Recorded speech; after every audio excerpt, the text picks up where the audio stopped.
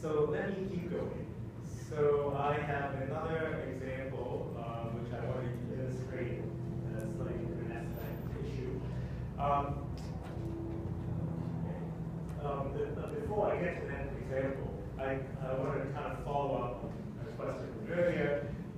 So, you know, I think that if you look at data visualization as a research field in academia, there are two particular directions that they keep pushing. One is sort of conversations around visual representation. So you talk about the colors, you talk about different types of data, different types of network diagrams, and you talk about interactivity and that sort of thing.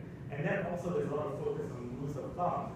So, you know, don't use pie charts, never start, a column chart that is not at zero, and that sort of thing. So the idea of these rules of thumb is that somehow the whole field can be organized in a very scientific way. If I give you some flow charts, then everyone following the flow charts will lead to the same, perfect chart that will give you the right answer.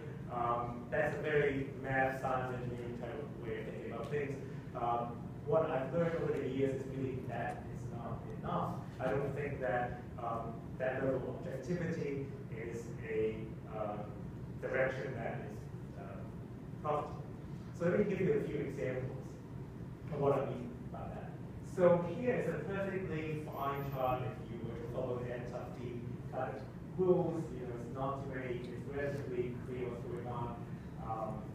This was from the last election where Hillary had a 65% favorable rating, 29% unfavorable, all the way down the line. It's not a shocking chart, but it's also not bad. So I would say this chart answers an important question around election time, and it has a very standard form. So there's nothing to complain about there. But there's something wrong with this chart.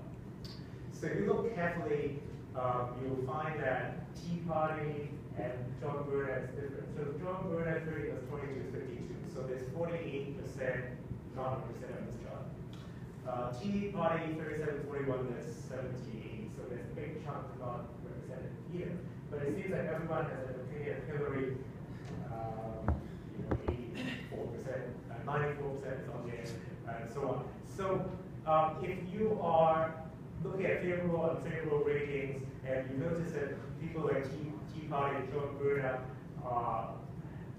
there are lots of people undecided, that's sort of where the story of the data is, right?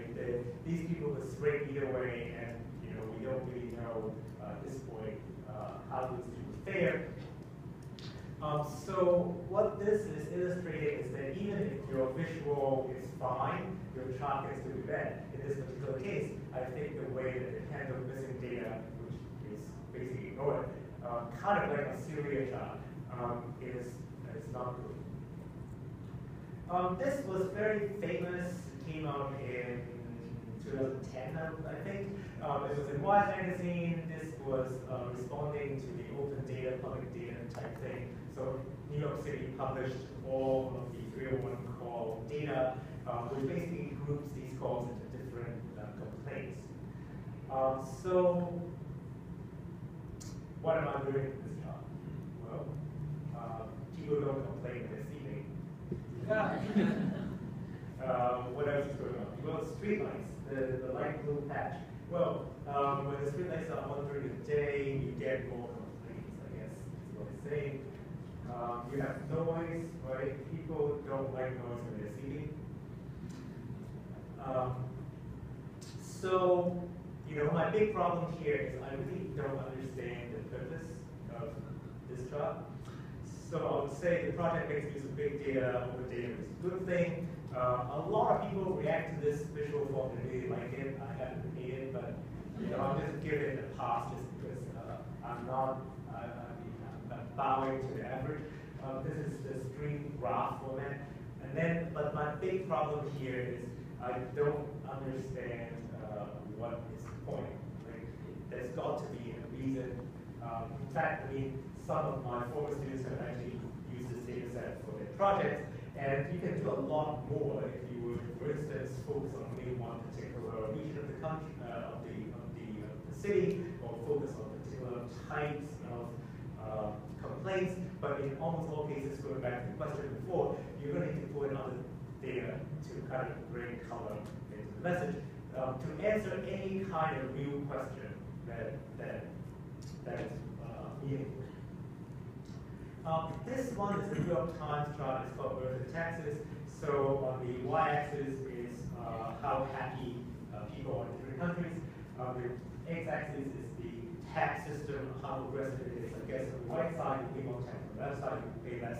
And there are 54 nations, 54 dots in this map, the scatter plot. So I have to say, the first thing, my first reaction is, wow, these people are professionals, because if you've ever tried to make a scatter plot of 54 dots or 54 labels, you will know that it would be basically a mess that you cannot get itself out of. But it seems like this chart is pretty readable, so that's a really good thing that they've done. I mean, the way that they've done this is by colors, by making 4 quadrants, by really good labeling of the axes. I mean, there are lots of things that they've done to make this readable. So, what do I think about this chart? Well, I love the way they executed the chart itself. It also raises an engaging question, right? So who doesn't want to know if I pay less taxes, I'm going to be happy or not? But I have a big problem with the way that the data is used and analyzed. So if you look at the subheader there, apparently the conclusion is that more progressive tax rates have happier citizens. Well, I mean, if I look at the scale of points, I see a cloud. I see dots everywhere on this page. So I don't really understand how they came to the conclusion that there's a positive correlation between these two things. But that's not even the biggest problem. The bigger problem is as follows. By making this chart, this goes back to the question from the gentleman over there. By making this chart where you're basically correlating happiness with tax and you're not controlling for any other factor, you're basically telling people that the only thing that affects people's happiness is the amount of tax. So if you're forcing an answer because you're doing a very bad analysis. I don't even want to get into why there are only 54 dots, since there are over 200 countries, and how those dots were chosen. In addition to the fact that are we really then trusting the measure of happiness, which comes from essentially these happiness surveys. In addition to the fact that on the x-axis there's a definition of progressiveness, which is the top minus the bottom tax rates, which I'm not sure, maybe I feel like there must be other more sophisticated ways that looks at multiple points of the distribution of the income curve as opposed to just the top of as a statistician, taking the min and the max and using that as a representation of the whole distribution seems to me quite foolish. So anyway, there are gazillion problems I have with this analysis. So again, even though by traditional standards this chart would be perfect because it's so great from a visual representation perspective, this data visualization project to me is also a failure. So if I try to summarize how I view data visualization, there are really 3 really important questions that I'm always thinking about. I call this the trifecta checkup. It's a sort of summary of my approach to doing data visualization routine. But you can also use it to help conceptualize your projects. So the most important thing is up there at the top, which is what is the purpose of this data visualization? What is the practical question you're trying to solve? Is there a decision related to this chart? And then, of course, once you have that, then you want to also be clear on what is the message you want to send to the audience that you're sending it to. The next part is, what does the data say? Do you have the right data to answer that question that's now clearly defined? Or are you just pulling in whatever data you can find? even like for instance, the whole Spotify thing that I talked about before. Well, who's to say that Spotify is representative of anything? Maybe it is, maybe it's not, but you have to make an argument for why it's representative. Is there anything in the data that needs to be fixed? Are there missing values? Are there incorrect values? And also, how do you process the data? Like I showed you earlier today, there are ways to process the data that highlights the answer to your question. There are other ways to process the data that brings in all kinds of noise that distracts your question. So you can see that the green arrow there is basically saying that it's not just the two separate questions, but also whether the question and the data are in sync with each other. Then the last corner is the visual corner, which is the traditional research kind of push it over to that bucket. It's that given the question you're asking, the message you're delivering, and the data that you have to deliver the message, are you thinking the right chart form, colors, interactivity, dynamic nature, all that stuff. And again, the visual needs to work on its own, but more importantly, is it the right visual to make your chart screen the answer to your question? Is it the right visual to in sync with the data or the nature of the data type that you're using?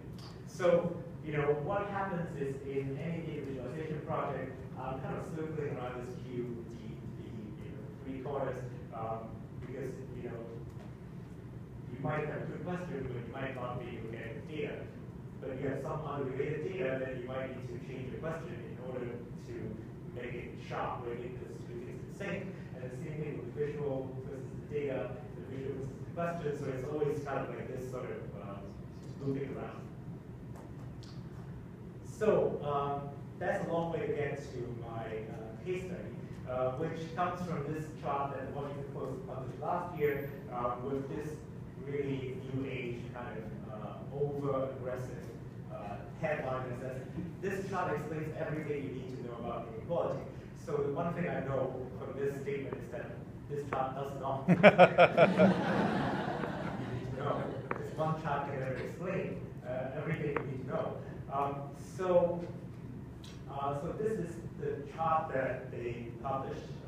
So basically, they have average income for the top 1% at the bottom, average income for the bottom 90% on the vertical axis, and so each dot is a year of data, and what you can see is that in the initial, so they also have this color scheme for time running from left to right. So it turns out that in this particular case, the time dimension happens to work in sync with where the data is going. So if you look left to right on the chart, it's essentially time moving forward. So roughly speaking, what happens is in the initial part, actually before 1980, it turns out the numbers are kind of moving upwards, which means that the average income for the top 1% is not moving as much relative to how much the bottom 90% is moving, so the inequality is improving. Then, as you go beyond 1980, which is where the numbers go move to the right, this is where the top 1% is really increasing their incomes a lot compared to the stagnancy of the bottom 1%. So that's sort of really this chart. So it turns out that the Washington Post chart is an adaptation of something that was shown in NPR. So this was the interactive chart that was shown, essentially the same thing. The NPR one is actually slightly better, in my view. It has a few things. One is that it's clearly labeled. So again, it goes back to making it easy for the readers. So the up arrow says between 1930 and 1970s, only the bottom 90% saw their income rise. And then on the top, it gives you what happens on the when it goes to the right. So you don't have to even really read anything in the chart to really, those text annotations will really guide us to how people read the chart. The other thing that they've done is that they use 3 colors instead of 2, so you can see that there's yellow, green, and red. So the yellow dots is the additional segment of the years in which the income inequality metric didn't really change. It's kind of cycling within a small range. So you could argue that that may be distracting, or that may not be distracting to your message, but essentially that's an extra level of detail that was in the NGR chart. So, so this chart is by no means a bad chart again, right? I mean, I actually would have given this the trifecta of, this is actually, according to my 3-quarter analysis, this is actually a very good chart.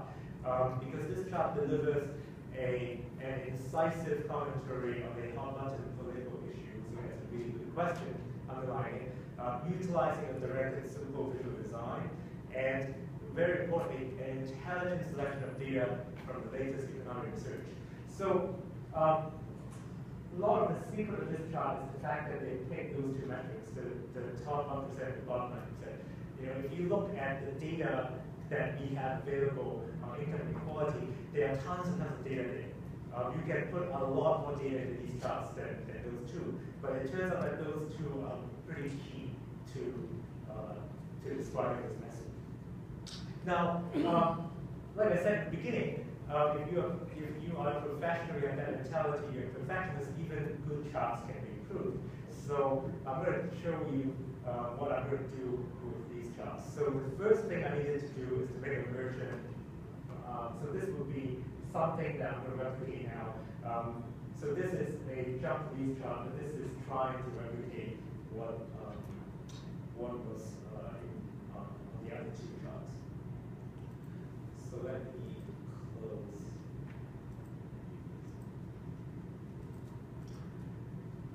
So I'm now going to quality. Okay, so this one doesn't really require any processing. So literally, I have the years, I have top 1%, bottom 9%. So I can go about building my chart right away. Put those here and here. I don't want any lines, so I'm going to do that.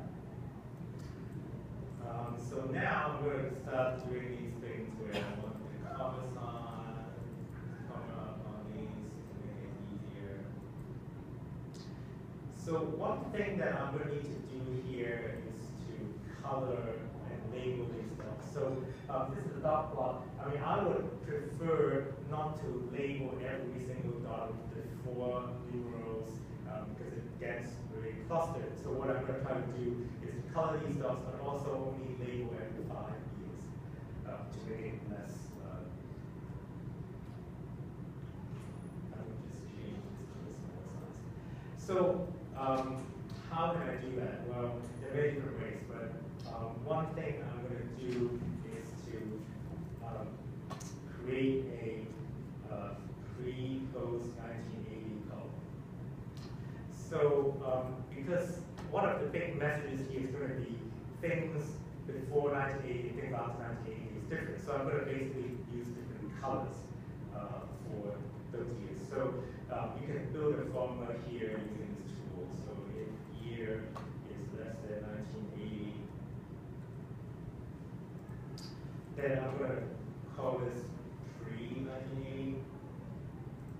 And then, and apologies to any English teachers here, we're just calling this post-1980 as opposed to 1980 and post-1980. But the 1980 is included in my post-1980 group. So then I'm going to color these things just like I did in the previous example. I'm going to do the post purple, I think. And I'm going to do my pre-green. Okay, so the other thing that you notice is that because I'm value ordering, these are not right, so I'm going to add a value ordering to move the pre to the post. So these are all associated with the column, so I only change this once. I go back here, these things are all linked, so I can include this into my color coding scheme. So you can't really tell too well because these are now purple and these are now green. Adding a background color would help. How about like that? I made these dots really small because I want to apply year labels to this. So next what I want to do is apply year labels. I want to do this every 5 years. So I'm going to create a column that basically is called year labels. And you can do that with a formula. I mean, there are many ways to do this, but let's just do a formula. So there's actually a modulo function, very handy.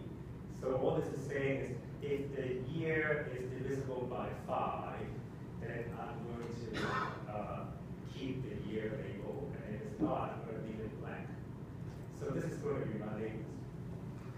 So what I need to do is to now tell Jump what to label. So I'm going to pick all the no labels ones, and then I'm going to convert this to the other ones. So these are the ones I want to label. So I'm going to go here and label the rows. But then I'm going to need to go here to label the columns. And if you do that here, it labels over here.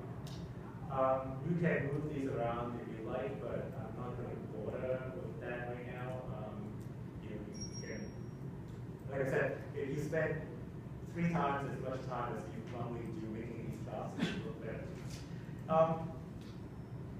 You can also be very specific and say, oh, I want an extra, I want the grid lines to show up so they can stuff like that. And I wanted the grid lines to be very subtle, so you can't really see the negative one. And then I want to change this to income inequality exploded since 19. Okay.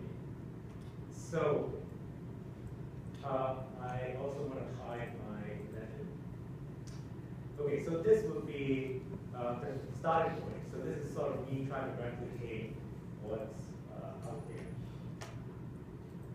So this is sort of that. Now,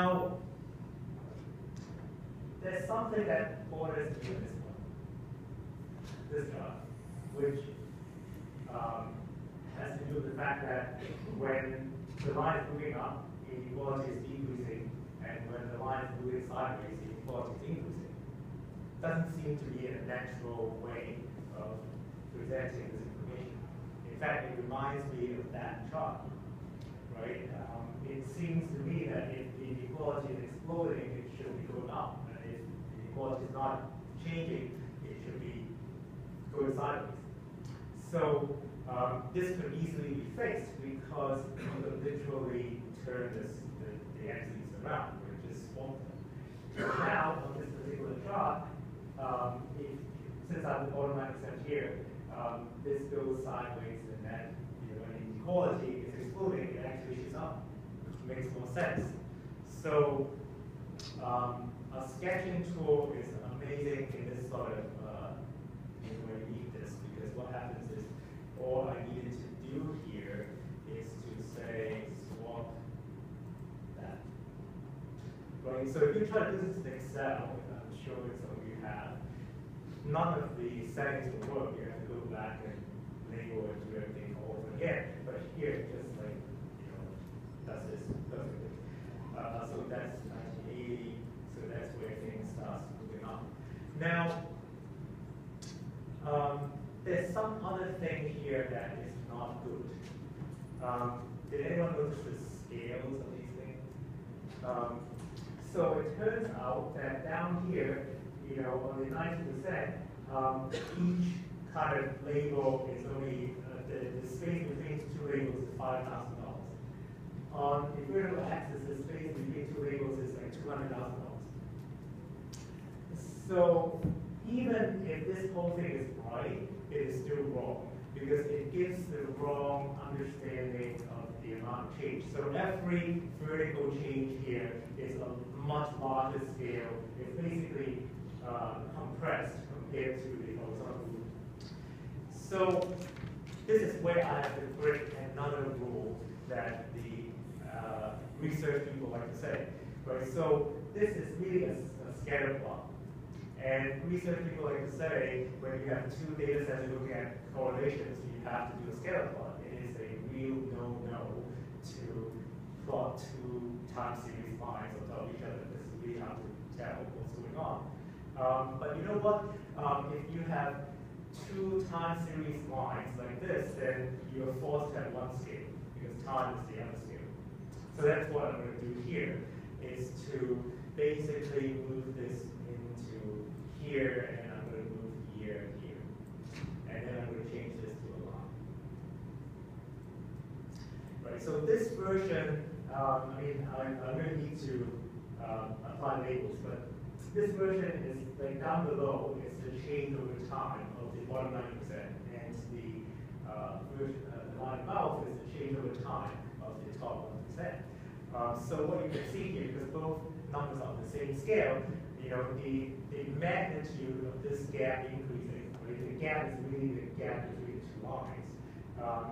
It's really amazing. You can kind of see that it is sort of increasing even in the green periods, but it is in the purple period that things really go away. You can put, just to make the 1980 watershed clear, you can put a reference line here. So, take that. You can make it how you want, but you can kind of see that watershed. So, going back to here. So, properly labeled, the thing is now going to look like this. So, here's the income. Now, then, well, that's not the last sketch that I've made, because, like, okay, that's pretty good. I'm pretty happy with that. But then I keep thinking to UIC, you know, this still requires people to do some math in the head, because if they really want to know the income gap, they need to compute it themselves. So, can I make this even easier? So one idea may be to express this, turn the two lines to one. You know, do the calculations on behalf of the agreements, which is something that I'd love to do. And you should too, because I think there's a trend towards outsourcing work to readers, which is unfortunate. So, so I want to calculate a ratio of bottom 90% to top 1%. So there are many ways to do this again, but I can do this on the fly by basically saying I want to create a formula. This 1% bottom 90%, and here I can rename this, and I'm going to call this income gap ratio. Okay, so now I want to plot this guy here. Well, I'm not finding the right place, so I'm going to have to move the other two. Let's move that. Wow, this is actually really telling. So what this is saying is that in the 1930s we hit the high that the top 1% is actually earning something like 33 times the income of the bottom 90%. And then we went through a period where inequality really improved a lot, and it reaches a low in the 1970s. But from 1980 on, things have gotten progressively